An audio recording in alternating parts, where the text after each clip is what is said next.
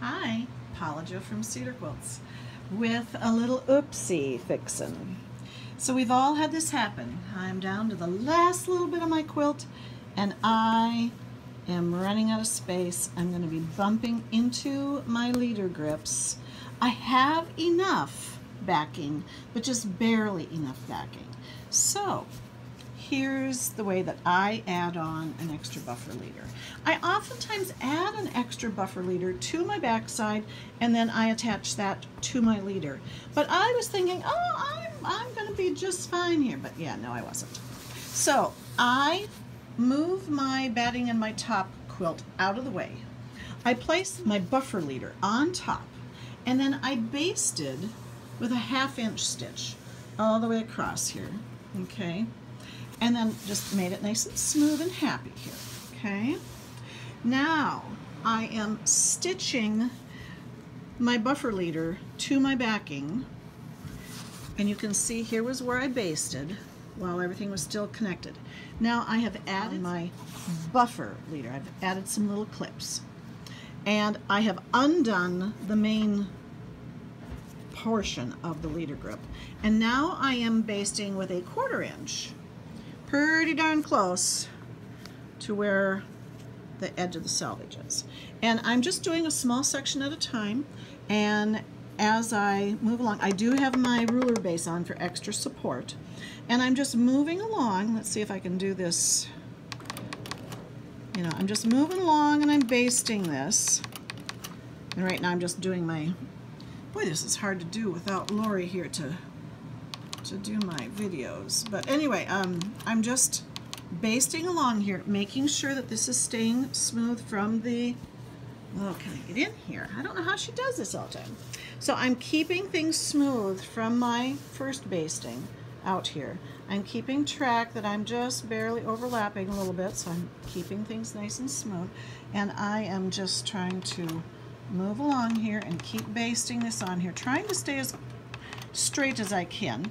I did use my channel locks for the original baste, and now I'm just basting along here, and once I get to another clip I'm going to take this next section off and keep it going, and then once I have that stitch all the way across, I'm going to remove my original baste.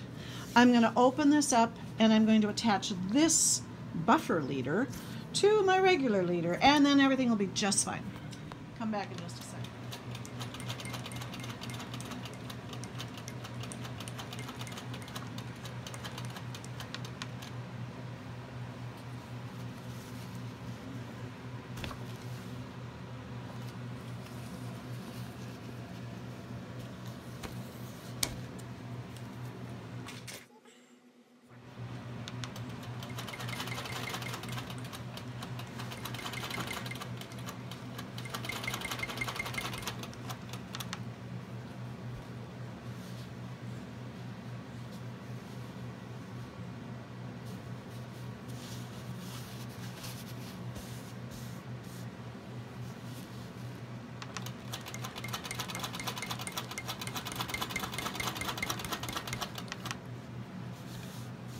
And I'm trying to keep it just smooth from the original basting line.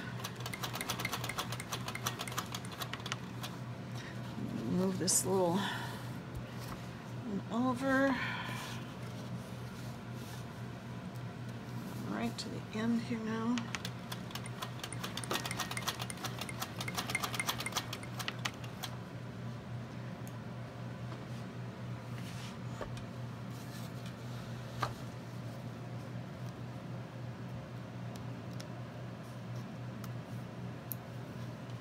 Alright, so now this hopefully will be pretty smooth and straight here. That was my original basting line. We're going to take the basting line out. We're just going to snip it in a couple of places here and pull that out.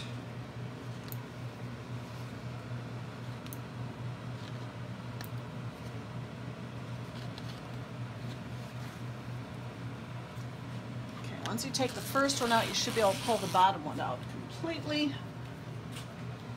And now we have the back fabric basted to the buffer leader, and now I can attach my leader together again. And then I can continue sewing, and now I will have that extra inch, which is going to be more than enough to get to the edge of the quilt. Yeah, so now that I have the extra buffer leader connected to my back fabric, I wrap things around, and just like usual, I use magnets to hold the back fabric in place so that I can bring the regular leader over, and I attach with the LeaderGrips like usual, and then snap my leaders on, and then take off the magnets and put them over here. And now we're going to check to make sure that everything is smooth and happy before we continue on. So I'm going to drop that down. We're going to bring this out. And if for some reason this back fabric is wonky and unhappy, then we're going to redo things again. But the way I load, I usually get things pretty happy on the first attempt. And yay! Now I'm going to have room to advance my quilt. I'm going to bring my batting in nice and smooth. And when I extend my quilt, I can feel that, oh, yes, I have a good inch.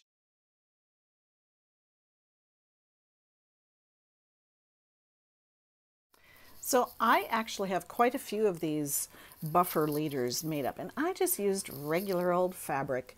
I usually left the salvage on because you want these as straight of grain so there's no stretch to them. And then the salvage doesn't unravel, so you can use that easily. Otherwise, I usually serge the edges so that they don't ravel and make a mess.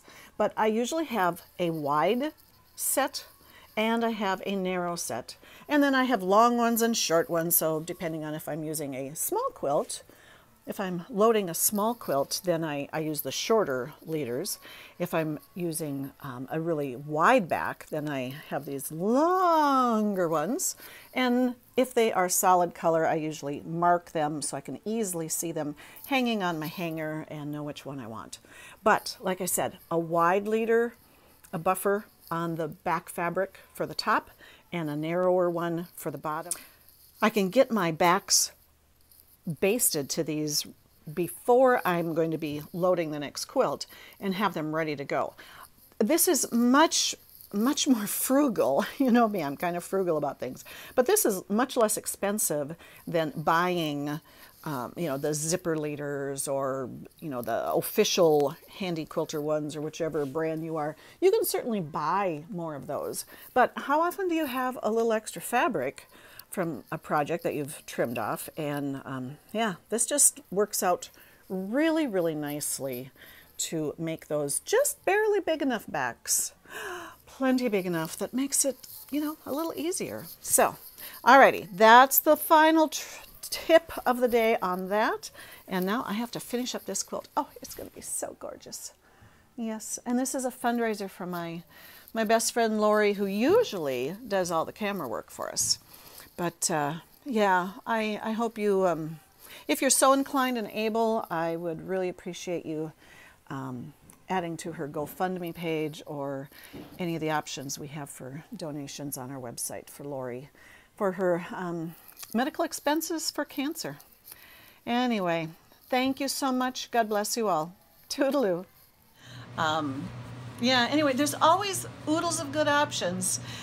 But the best option is to add that buffer leader to your back fabric before you load the backing onto the frame. Yeah, we've all done it, and this is how we learn and remember to do the things we're supposed to do. Have a good day. Toodaloo.